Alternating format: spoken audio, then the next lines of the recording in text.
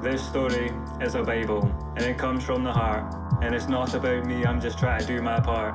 So gather your ears and listen, and I will tell you how it started. From the Big Bang to the yin yang and all our dear departed. It all began with a movement across 90 full degrees. A leap of faith through a wall of fire like you wouldn't believe.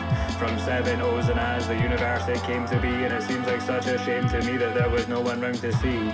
Peace was not to last, because as soon as they had passed, they still felt the effects of the primordial blast.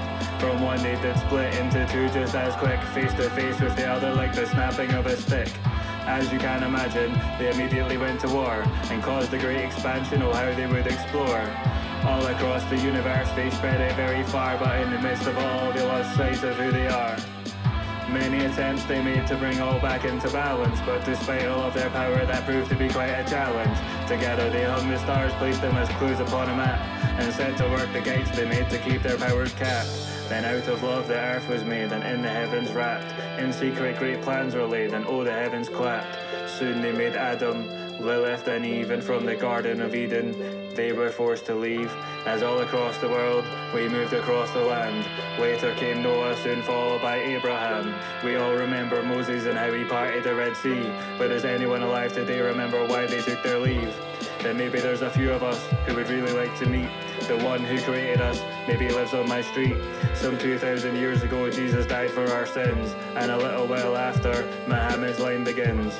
These religions aren't that different, in fact they are but twins. Bright futures they did hope for, although they had their own spins. Across the years many would study their great work and try to emulate the creator's little quirks. But this was not their plan to create mindless worshippers. It's a symptom of ourselves to see only the God in others.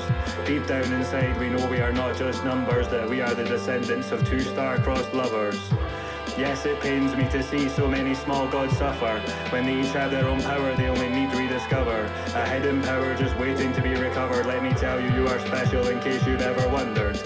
This is one time, one cycle of one universe. One song on one planet, a place called Earth. From Mercury to Venus, the Moon and even Mars. From Jupiter, Saturn and all across the stars.